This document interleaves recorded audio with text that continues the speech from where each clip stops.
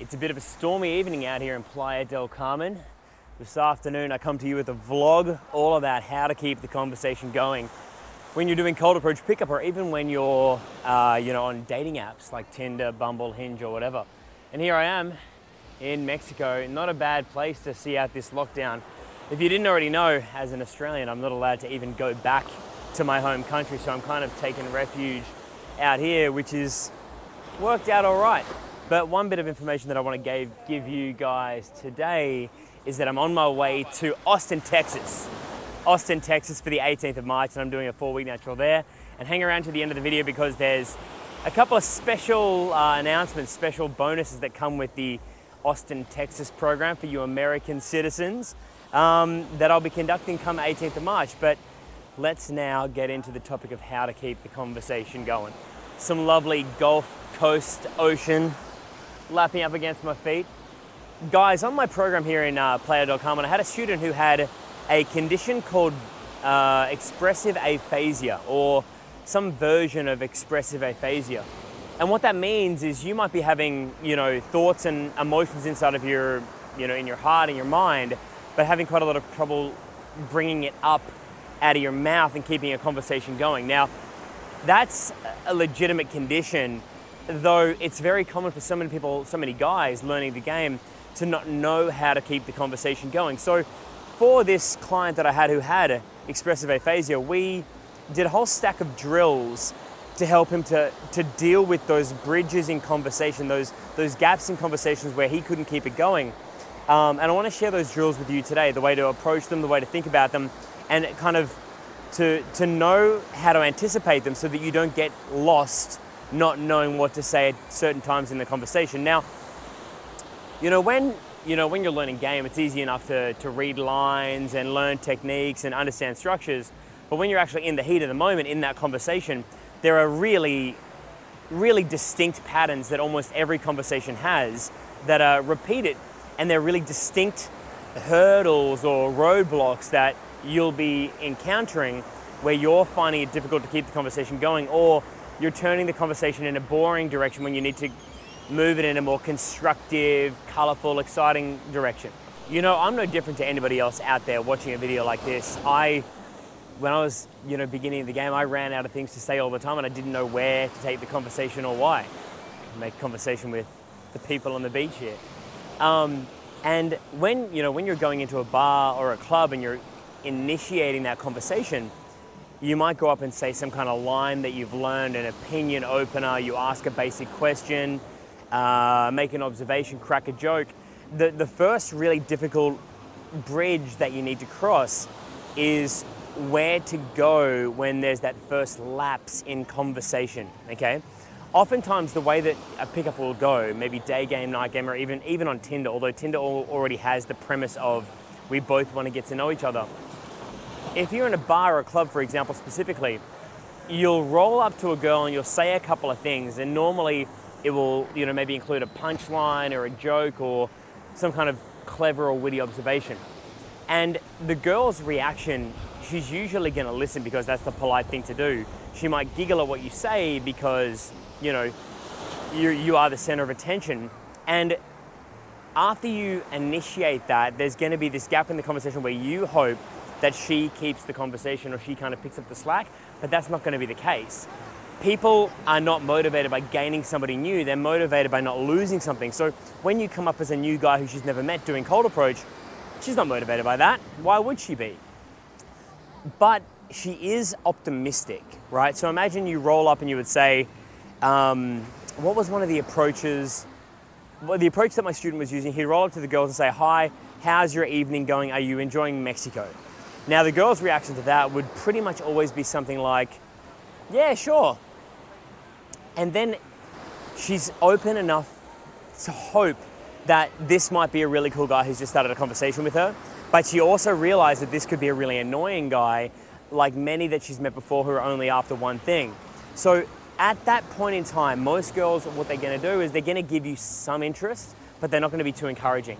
They're gonna throw the ball back into your court. They might give you a chance. If you approach with good energy, you groom properly, you dress properly, you got a smile on your face, you had balls enough to do the approach, she's well within her rights to assume that you're both possibly going to be extremely annoying, or you might be that fun, interesting, refreshing guy that she's been looking for the longest time. So after you say, your first kind of introduction thing and your little punchline, are you having a great time in Mexico? She might say, yep. And she might wait expectantly, right? And that's when it gets hard for most guys, right? My student especially, and myself in the past included. So when it comes to that, it's really important, this is what you're probably missing, is that you start telling your story, okay? In 4-Week Natural, we call that screening and telling. You start telling your story. Now, it doesn't really matter what your story is, and God, it's a beautiful view out here. It doesn't really matter what your story is. It matters that as you start telling your story, that you're conveying energy, personality, and relatability. The girl is going to start to realize that you are just the kind of guy of which she's met many great guys like you in the past. So when you get to that moment of quiet in the conversation, just start telling your story, right? Now, you're going to say, we came here to work, we've moved here to work remotely. I have business down here for 2 or 3 months. If you're in a home bar, you say, myself and my friends getting together for my friend's going away party. We come here every Friday. You might say, we come here every Friday night. This is the kind of thing that we always do. But tonight it's, my friend's celebrating something from his work this week. So you then start offering up your story, and it doesn't really matter what the content of the story is. All of those examples that I just gave you are not magical. They're not going to change a girl's life, but she's starting to realize like, oh, this is a normal person. He's not too annoying. And the fact that you can offer yourself without regret, without hesitation, or without any defensiveness, she thinks you've got nothing to hide and you're not trying to be too impressive. The mistake that you might be falling into is your next, that second chunk of conversation is you're trying to be impressive or DHV or be funny or something like that, which is usually an overcompensation for a lack of confidence, or you're being defensive and you're going to be super boring. And you're going to, instead of telling your story, you're going to start interrogating. You're going to say, where are you from? What are you doing? Who are you here with? You might even start getting into some kind of like boring observations, which doesn't really help the situation at all. That next step, that tricky step, is you just start telling your story and finding your own conversational rhythm. You can even say the things that you plan to do that night. It's like, tonight we've got a big one planned. It should be good. I don't have any work tomorrow, so I don't know what I'm going to do. Or you can even tell a more of a boring story. You can say, I'm going to have a couple of drinks tonight, or I'm not drinking tonight. I've got, gym tomorrow. Then I'm going to watch my cousin play football. Should be pretty damn good. Use the energy, use the vibe, and with I Am Enough game and reapproaching game, this works totally fine to convey the vibe that we want to convey, that you're a normal guy and that you are planning on having up to 10 hours of conversation with this girl. That's what we call the 10-hour rule. Okay, now what's the girl's reaction going to be to that? She's going to say, okay, cool, right? She's going to like the energy. And what this actually automatically triggers, this automatic human reaction, people like to remind themselves that they're cool. People like to remind themselves that they're good at being social, that they're popular, that they're good conversationalists. So here you are putting some good energy in and sharing it with the girl, but you're not even asking for that energy back. You're just putting in a good energy, and she, oh, it's getting a bit seaweed over here, if you can see down in the water. And she doesn't even need to say anything. You could even just be talking to yourself, and that's going to work totally fine. But after you've volunteered that information about yourself, she's probably going to test you, is what she's going to do next, right? That is the general gist of things. And if you're giving a good energy, and it's you're volunteering information about yourself, you're giving her content to engage and judge, right? The conversation can't really go anywhere until you start offering content about yourself. And the way that I describe it to students on the live program here is you need to almost be like a Facebook feed that she can scroll on, right? An Instagram feed that she can just scroll on. You're just offering up content. And of course, how do we respond to it? We judge. So she's going to be judgmental. She's going to say, you think you're cool, or that sounds kind of lame, or you think you're such a cool uncle for going to watch your cousin play sport or whatever. And that's fine. That's what you want. You actually want to say something kind of a bit innocent, a bit mundane, with good energy, and she's going to come at you usually with sarcasm because that's low consciousness, easy communication for everybody. And if she comes at you with some kind of test or judgmentalism or skepticism or, you know, why are you telling me these kind of things, that's when the game is on, right? That's when we start to flip the script. And this is the third step. And most guys don't get to this, don't even get close to this. And that's why I'm teaching it to the students here in the program. So she might say something like, you're not drinking tonight, boring. Or you're not drinking tonight, what do you want, a health kick? You're not drinking tonight, you're no good for a drink, are you? That kind of thing. You're not drinking tonight, you've got extra money to buy my friends drinks. And then it's game on, okay? It's almost like we want to elicit the girl to get into that little judgment line of conversation, the third back and forth, right? When she actually opens her mouth and starts engaging you in a kind of a committed way. You like the sound of the waves splashing in the background. Let's get some of the guys working out. Look at this like epic beach, this like cool beach gym we have here. I'm a member of it, I go sometimes, but they don't have any leg machines. And actually they have this like underground gym that I go to here, so I'm gonna keep working on that jawline for future reference.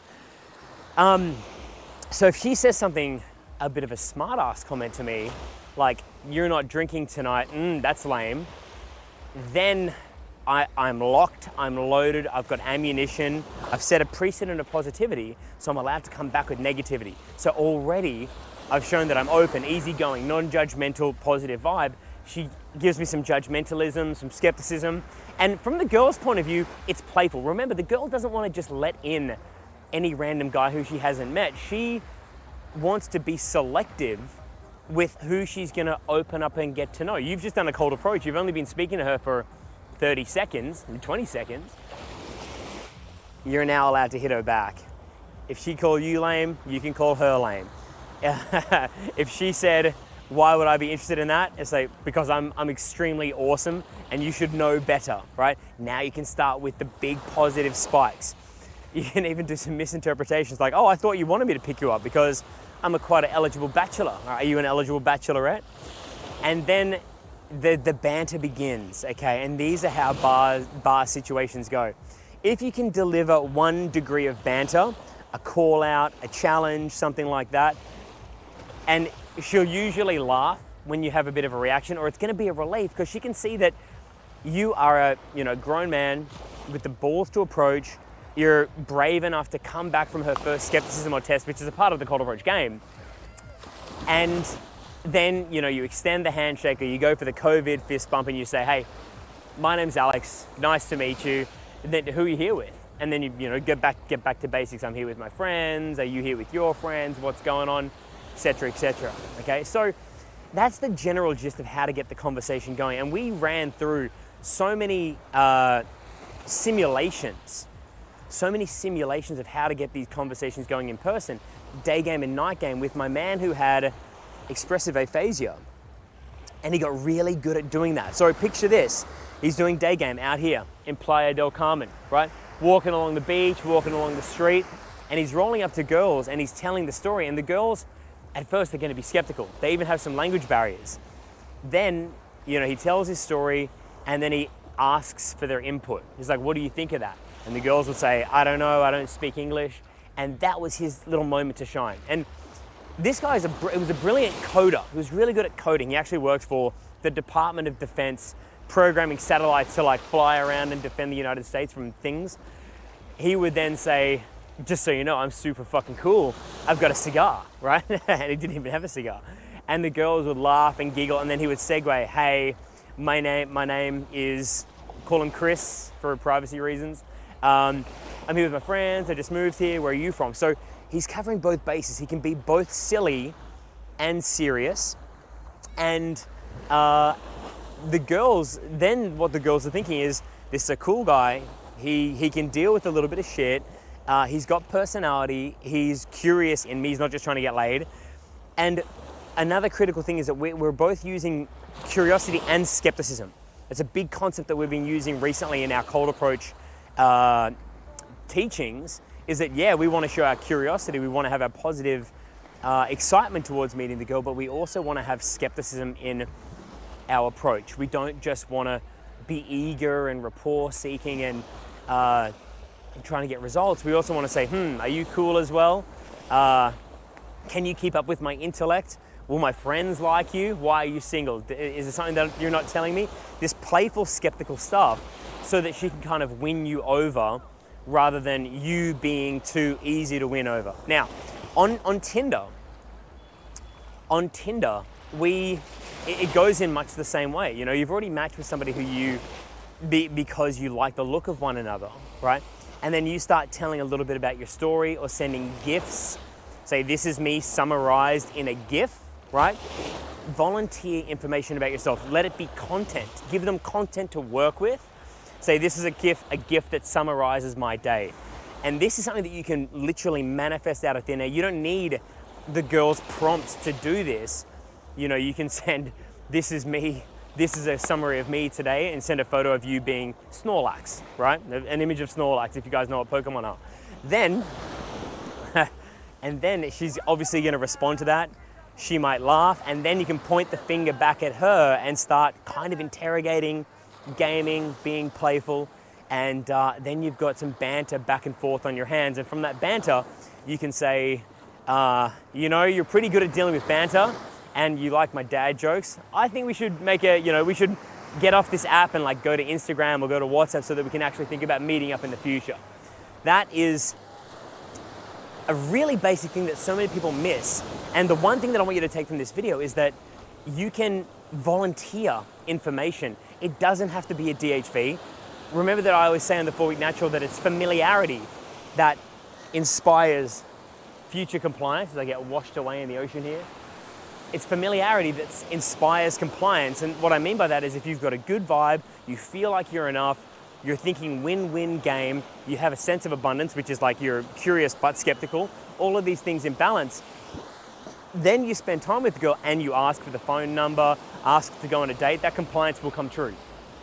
And that's how pickup works. That's why I'm a dating coach on a beach in Mexico. And if you can't already tell, I'm very, very lucky, very grateful to have this job that I do and help the guys that I do. And it was spectacular. Like this one guy, just on the same story, the second last night of the program, he pulled for the first time on program, which was magical.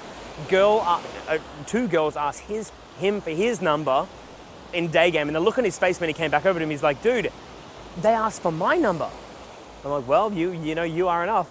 And then I did his like debrief call. He was in Mexico. I'm like, mate, Chris, do you have any stories for me?